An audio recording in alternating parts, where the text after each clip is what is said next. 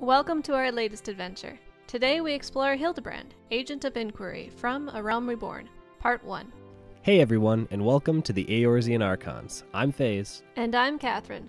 This video will cover the Hildibrand Agent of Inquiry quests up to the Battle on the Big Bridge trial.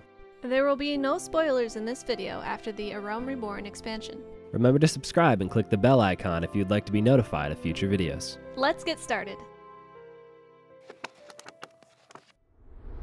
Kat, we have a new mystery on our hands, the case of the missing quest. As in, I'm bored and we need a new adventure. Zoinks, Phaze. There's a quest just over there by Wyman.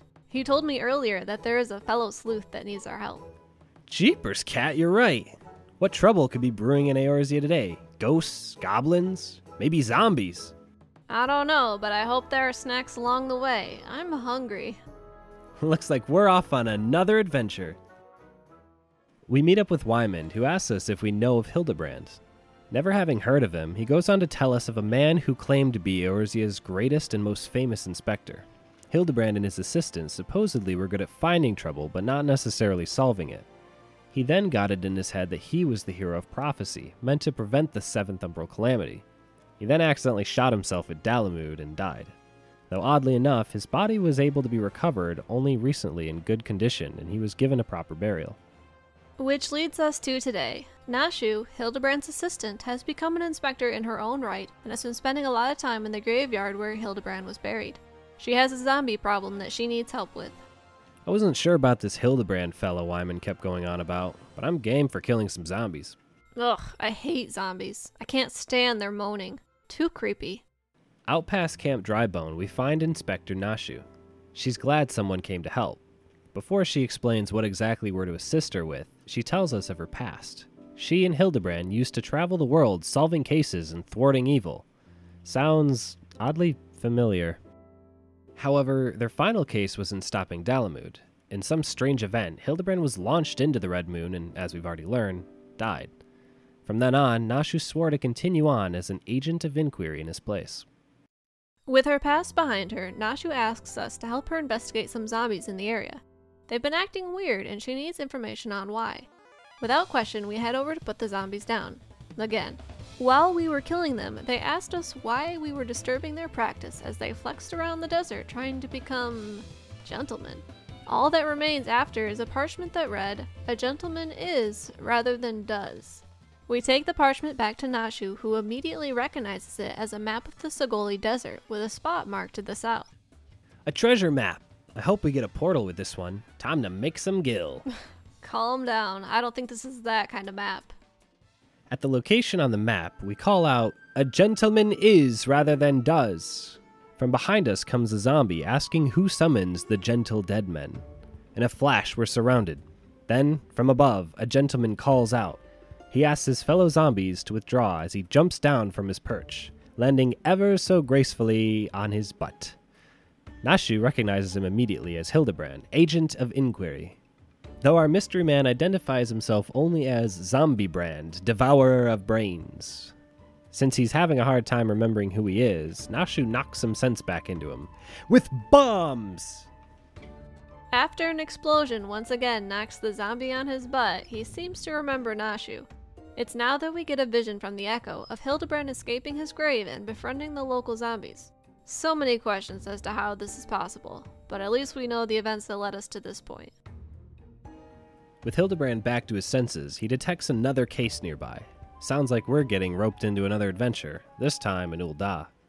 As we enter the city, we meet up with Wyman again, who upon seeing his old friend a zombie, cries out in fear. Hildibrand reassures him that the reports of his death were greatly exaggerated. Nashu chimes in to say he's not a zombie, she checked. Hildibrand says we're not to question divine providence in reference to how he's still alive. He quickly turns his attention to the topic of a thieving duelist here in Ul'dah. Wyman says that a lady in the area recently had an encounter with the supposed duelist. With very little information, Hildibrand and Nashu rush off in search of more clues. Being a much better crime-fighting duo, we stay back to actually catch the name of this lass. The lady we're looking for is named Yellow Moon. She's a woman with a taste for the finer things in life and is most likely down at the Weaver's Guild. We arrive at the Weaver's Guild at the same time as Hildibrand and Nashu, in time to hear of Yellow Moon talking about her missing item. Her pure heart, a priceless wand accessory, was taken from her sometime shortly after visiting both Sunsilk Tapestries and the Colosseum. Hildibrand suggests that we reenact her day in hopes of finding new clues. At the Sunsilk Tapestries, Yellow Moon explains how the only notable event that occurred was when a complete stranger professed to her his undying love. In shock, she dropped her very heavy purse on his foot and the stranger ran away. Why is Nashu sleeping over there by the crates? Not a very good assistant. Speaking of, what's with all the crates? Those aren't usually there. Actually, weren't there some large crates back at the Weavers Guild too? It's very odd. Moving over to the Colosseum, Yellow Moon tells a similar story of how while she was gambling, a gladiator came up from behind and confessed his undying love. In shock, this time she clocked him in the head with her heavy purse, knocking him unconscious. Hildibrand sees the truth in the matter. She was targeted by this thieving duelist not by chance, but because the thief hated Yellow Moon with a passion. While Hildibrand talks to Yellow Moon, we head over to the crates nearby. Even Nashu is suspicious of the crates now. She gives us some explosions and we bust the crates open, revealing yellow hooded men hiding within, and the pure heart wand is with them. We get Hildibrand's attention while he makes the wrong conclusion about how the gladiator must have been the culprit. With all eyes on the hooded men, they come clean and try to explain how they're basically a cult of admirers of Yellow Moon. They only meant to safeguard items she misplaced. Yellow Moon chases off the creeps, but that doesn't explain the duelist's role in this case. A woman overhearing our observations steps in to confirm the duelist we're looking for only claims his victim's weapons after defeating them in single combat. Therefore, the creeps and crates we found is something separate altogether from this case. She identifies herself as Ellie, a reporter for the Mithril Eye. She's been investigating this case for weeks now, and should we be willing to work with her, she can get us a meeting with a true victim of the thieving duelist. As per usual, Hildibrand and Nashu accept and run off before learning where exactly we're going. We grab the name Humphrey from Ellie and are told we can find him at the Golden Bazaar. I'm sure the other two will somehow find their way back to us like they always do. Over on the outskirts of the Golden Bazaar, we find our guy. Humphrey tells us of how he was hardly a victim to the thieving duelist. You see, as a warrior of light that fought on the battlefield of Cartano, he bested the duelist and kept his weapon. Except that's not actually how it went. Ellie comes in from the village with an older man, and they share how Humphrey actually lost a sword that wasn't even his. The old man, Eleazar, trusted Humphrey with his father's blade to restore it, but instead he lost it in a duel.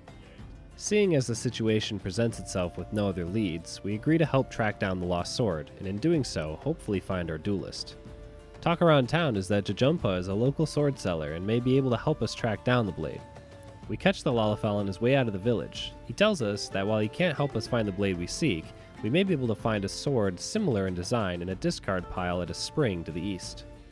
Hildibrand thinks that we can give a fake to the old man in the meantime while we go find the actual sword. This is gonna come back to bite us. We make our way to the spring to look for the sword, but Hildibrand insists we help him apply salamander oil on his body before he goes diving in to look. Cat, just cut this part out of the video. Thanks. So with that unspeakable horror out of the way, we dive in and look for clues. There isn't much here, but we managed to fish out a worthless bottle, a useless rock, and an irrelevant potsherd. Seems like a dead end, until Nashu trips over something in the spring. By a manner of luck, she finds a sword. Let's see if the old man likes this one. But first, we really need to get Hildibrand into some new clothes. While we head back, Nashu heads to Ul'dah to get his new attire and some requested hair tonic for the old man. When we arrive back in the village, Hildibrand passes off the look-alike blade to the old man as if it were his father's missing ancient blade. Apparently, the old man buys it, saying that the scratches line up with the blade that he knew. As we talk, Nashu arrives with the new clothes and hair tonic. Wait, something's off. From outside, a calling card flies in and strikes Hildibrand in the forehead. Thinking it from an admirer, Hildibrand reads it aloud. I shall come to claim the collector's blade. This is clearly a challenge from the duelist. Our investigator extraordinaire couldn't be happier to duel the duelist. And with that, he quick changes in front of our very eyes under the blinding light of the old man's bald head into his gentlemanly attire. Challenge accepted, mystery duelist.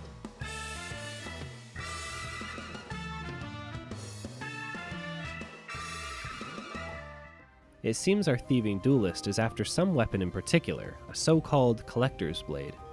Ellie suspects that they're after the Treaty Blade, part of an Ishgardian noble's collection. The weapon was recently purchased by an Ul'Dan collector in Vesper Bay. We swing by Camp Drybone on our way to pick up some flowers the collector is supposedly fond of. Might help us get in a word. However, while we're in town, we overhear an accusation. A curt gentleman weasels out a confession from a murderer in the middle of town. Word around town is that he's a baron from Ishgard. Since when did investigating become so popular? As we head over to Vesper Bay to meet with this collector, we're met with a bit of an uptight attitude. Dorilda is not exactly the friendliest sort, and the flowers didn't help the situation. We try to warn her of the threat posed by the thieving duelist, but she will not hear of it. She has already hired a capable investigator and guard of her own. Except, Hildibrand is not the man she hired. Following close behind is the Baron investigator we overheard at Camp Drybone. The Baron is who Dorilda called, and, perhaps to secure the job from us, he offers to investigate the duelist free of charge. For the thrill of the case is enough. His name is Briarden, Consulting Inspector. Hildibrand and Briarden don't hit it off well, each thinking nothing of the other's skill. Briarden takes his leave, asking that Dorilda contact him when she's ready. With his departure comes the arrival of a young girl, Maria. Dorilda asks Maria where her vase is. Apparently she dropped it in the water when something flew over her head. Dorilda is furious and demands Maria go back and find the vase. Seeing a clear way to prove his worth and potentially earn the right to work on the duelist case, Hildibrand offers to go find the missing vase. As we make our way downstream, we come across a flamboyant oaf sitting in the water. He mumbles to himself and mentions a sharp object. Beneath his feet are shards of the vase we're looking for. He asks if it belongs to us. He claims to have accidentally stepped on it while searching for his weapon. A demon bird supposedly swooped in and stole it. Well, one job at a time. We pick up the pieces of the destroyed vase and hand them over to Hildibrand. Hildibrand claims there is but one person in all Eorzea that is capable of reconstructing the vase. A goldsmith of legend who not only puts his hammer to great crafts, but also to serve justice in combat every so often. Before we search out this goldsmith, the oaf in red introduces himself to us. He is Gilgamesh, and his companion, the Green Rooster, is Enkidu. Well, he claims to not have seen the real Enkidu in a while, so he tamed and painted a rooster green to ease the burden of loneliness. Anyway, Gilgamesh extends his aid to us in search of the goldsmith of legend. Once again, our work takes us to the oddest of tangents. This Greg fellow is suspicious. I'm not sure we should trust him. The new traveling party heads out to Camp Blue Frog to look for signs of the goldsmith. This area is rumored to be where he procures some of his materials. On arrival, we find a trail of monster corpses with clear hammer wounds. Hildibrand knows what he must do. He must dance! What? He tells us that it was the dance of House Manderville passed down from father to son. Should a family member see the dance, they must reveal themselves. However, Hildibrand hurt himself while dancing and asks us to continue in his stead. Okay, honestly, I'm curious what this has to do with anything given the situation, so I'll do it. Good, 'cause I don't dance. Making my way up to the freshly slain chimera, I perform the Manderville dance.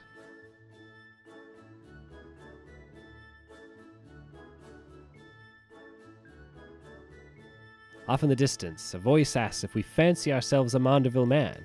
Suddenly, a mostly naked man leaps onto the path. He identifies himself as Godbert, the very one who slayed the chimera. He was drawn out by the dance and asked where we learned such a secret dance. It's at this moment that Godbert makes eye contact with Hildibrand, who has been backing away this whole time. In a moment of panic, Hildibrand makes a mad dash in the opposite direction. Godbert is surprised to see the investigator still alive and positions himself to chase. In a supersonic burst of energy, Godbert sprints after Hildibrand and catches him in a suplex. The sheer force buries Hildibrand halfway in the dirt, and we catch up to the two of them. Godbert scolds Hildibrand, saying it's been 10 years since he left home and 5 since the incident with Dalamud. Oh boy, Godbert is Hildibrand's father, and Hildibrand never told him he wasn't actually dead. Despite the awkward reunion, we do have a vase that needs fixing, so we ask the legendary goldsmith Godbert to assist us. Godbert takes the vase and fixes it right up. Nice. But wait, he's not done there. After a finishing touch, he restores the antique into a completely new look altogether. Impressive, yet a little past what we asked for. I hope the collector likes it. Godbert asks Hildibrand about his son's work with the hammer, but Hildibrand reminds his father that he's an investigator, not a goldsmith. We explain how we're sort of on the trail of a thieving duelist. Gilgamesh chimes in saying he's something of a duelist himself. Should we find our duelist, Gilgamesh would like the opportunity to test their skill. How many duelists do you know of, Phaze? Not many. Do you think Greg is the duelist we're looking for? I'm not sure, but let's keep it to ourselves for now. With a vase repaired, we make our way back to Vesper Bay, along with Godbert, who happens to have business there himself. Gilgamesh will meet up with us later, as he may have spotted the demon bird that has his weapon. At Dorilda's house, we return the new vase, but she thinks we stole a different one altogether. It's during this rant that Godbert enters the home. Her tone immediately shifts as she finds out Godbert crafted the vase. All of a sudden, she loves the centerpiece. She also changes tone around the duelist case when Godbert mentioned his son is Hildibrand, and all of a sudden, she is practically begging that Hildibrand take the case. Oh, to be well known. As a first step to this new case, Hildibrand suggests we talk with Briarden to pick up any leads. Though reluctant to share, Briarden explains how we had several reproductions of the Treaty Blade commissioned, which should be arriving here from different routes. When the thief strikes any one of these transports, we will converge on his location and apprehend the duelist. Briarden suggests we disguise ourselves as small folk on one of the routes to watch for the duelist. Hildibrand finally decides to ask what this thief actually looks like. Ellie tells us to look for a towering brute in red who wields a halberd. As Ellie and Briarden take their leave, Gilgamesh finds us. Hildibrand greets him and lets him know that our thief wears a ridiculous outfit. Should we tell him, Kat? Based on the description of what we know of him, Gilgamesh has to be the thief. Hildibrand may not be the brightest. Let's see if he figures it out. Maybe his mind just needs some time to process the facts. Like a dial-up connection. Without further delay, we make our way out to the observatorium to pose as small folk and await our thief, or wait for Hildibrand to come to a realization. Over in the Corthan Highlands, we look around for signs of the thieving duelist, but find no signs of him.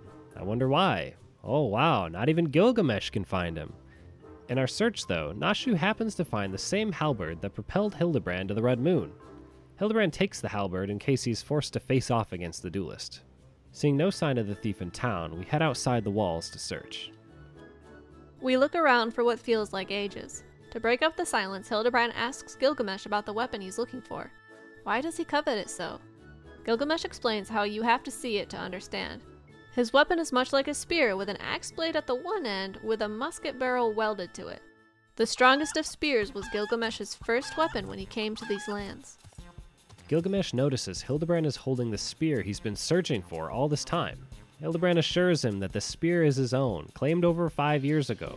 The two of them go back and forth, trying to pry the spear from one another, each claiming to be the owner. As they fight over the weapon, Ellie and Briarden rush in and congratulate Hildibrand for catching the thieving duelist in the act. Well, it was about time people caught on to Gilgamesh being the suspect we're looking for. Gilgamesh claims that he earned each weapon he took. He takes trophies for beating his opponents in single combat. I guess it depends on how you look at it, but from my point of view, that's a confession. Seeing himself unable to convince everyone that he's not a thief, Gilgamesh runs off with the spear. He ran off to Griffin Crossing, which is still impassable. Inspector Briarden recognizes us as the only true warriors here and asks us to challenge the duelist. We make our way to the bridge to face Gilgamesh and find our target nearing the end of the bridge. He claims to have been waiting for us, wondering if we were content to watch events unfold with minimal interaction. He's on to us, Phaze. Our cover is blown. This guy doesn't seem too bright. Let's beat him up before he tells Hildibrand. Gilgamesh says that it was fate that would pit us against one another. If we fight him in combat, we may take back the spear. If he should win, our weapons are forfeit. Cat, he's embiggening. Phaze, that's not a word. Oh wait, never mind. Gilgamesh and his trusty sidekick Enkidu, the green chicken, have a few tricks up their sleeves in this battle. Gilgamesh transforms us into frogs and we must run for our lives from the hungry chicken. In all the confusion, we somehow manage to get the upper hand and Gilgamesh admits defeat. But then he tricks us and runs off again, and then attempts to escape on the wings of his green chicken and falls off the bridge. Looks like there were two chickens all along. Briarden notes that we're still armed, indicating our defeat of Gilgamesh. Good thing we still have the Treaty Blade. Let's head back to Dorilda and deliver it. Hildibrand and Briarden both attempt to take credit for the sword's delivery to Dorilda, who immediately takes the sword and walks away. While lamenting that our good friend Greg was the thief, Dorilda walks up asking Briarden why he didn't wait for her at the docks. Kat, who did you give the sword to? Me? I'm just standing here watching events unfold. I didn't touch the sword. Well, who is this? Everyone stares at Dorilda in great confusion as she asks us where her treaty blade is. In shock, Briarden runs off and finds the mask on the ground, discarded. Ellie notes that Gilgamesh never spoke of the treaty blade, only the halberd. He also always dueled his opponents for their weapons rather than simply steal them. Hildibrand realizes, as we all do, that Gilgamesh was not actually the thief we were looking for. While we're pondering this, a calling card yet again flies past us, and this time hits Briarden in the forehead. The new card reads, 400 years have I slept, 1,000 faces do I wear. What is yours will be mine. I shall come to claim the Lapis Maiden's virtue. As Inspector Briarden rises to accept the challenge, Hildibrand steals the show and declares that he and he alone accepts the thief's challenge. Angered at Hildibrand's constant interference, Briarden chases Hildibrand around, much to everyone's amusement.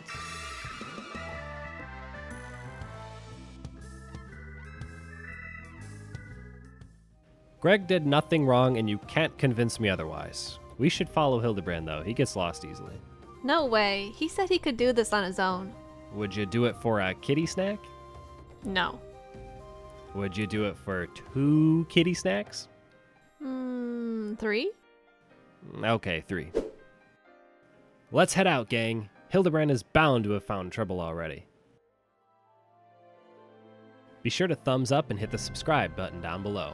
Click the bell to be notified of future videos. What did you enjoy or not enjoy about the Hildibrand Agent of Inquiry quests? Let us know in the comments below. Thanks for watching!